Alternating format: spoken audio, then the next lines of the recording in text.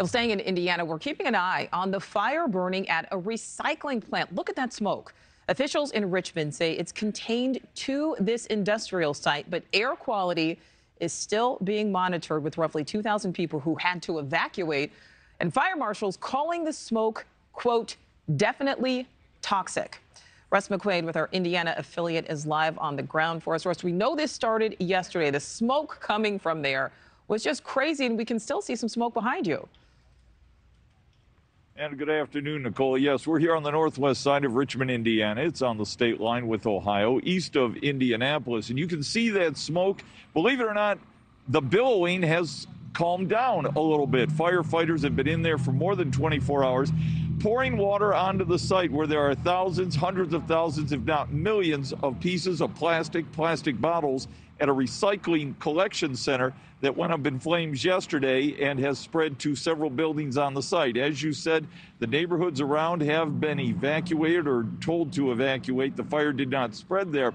But as a result, you now have piles of molten, burning plastic, which turns into essentially a liquid and runs, and it takes the fire along with it.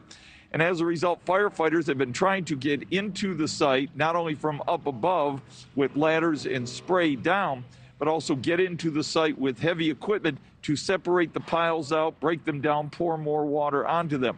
Now, there is a two-story building behind me that has been gutted by flames. It is in the process of probably being torn down before it falls down. And this all goes back to the proprietor of the site. Now, there has been a contractor on the site. The city is blaming him specifically for this. However, the city also owns some of those buildings and some of that property over there. So there's going to be some issues about who is to blame for this site, which the city has tried to issue cleanup notices for several years now. Right now, we've got the EPA and state officials out here doing air monitoring. They are looking for benzene, chlorine, and asbestos, among other chemicals in the air, and the results of those tests are still pending. We've got thousands of folks from the immediate area, a quarter, no, make it a half mile every way around, and they've been told you shouldn't stay at home during this event, but we've seen people going in and out of their houses just across the street here. Well, Russ, I wanted to ask you about that because we can see that you are wearing a mask there. But as we look at your live shot there, we can see people driving behind you. At one point, there was a motorcyclist with no helmet. So people obviously aren't being banned from the area. What is the plan for those people where access isn't directly blocked off?